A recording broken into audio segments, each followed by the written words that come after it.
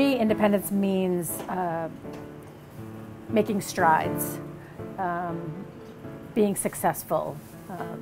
Maybe for me, it would mean being out of a group home, living on my own, having less staff, being able to be out in the community more.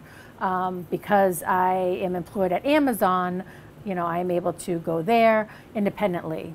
I used to work at the Greenway, and I did landscaping there.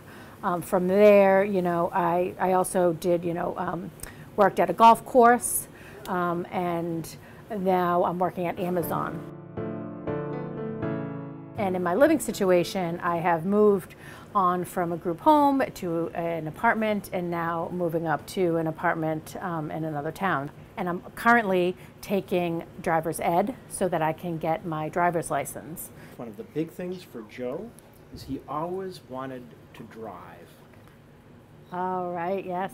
Why? Same as me. That's one of my goals. Why's that? Because it's fun. I can do things on my own. I can get to where I want to be on my own. I can visit family. I can visit friends. I can go to various activities, instead of waiting for other people for a ride, whether it be staff or someone else, just waiting for them to bring me someplace. I can have more independence and I can get there on my own.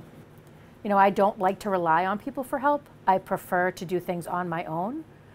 Right now I work with Kim and EJ, who are great staff, and I enjoy them, and they definitely help me out. They bring me to activities, they bring me shopping, they drive me where I need to be. But for me, the next logical step is to do that on my own. Because when we're talking about the obstacles that I had in my past, that wasn't a lot of fun. I was frustrated in boredom. I wasn't able to go out and about, see my friends, and so I understand that, being dependent on other people was frustrating for me. Part of my goal in life, beyond getting my driver's license, is to own a black truck.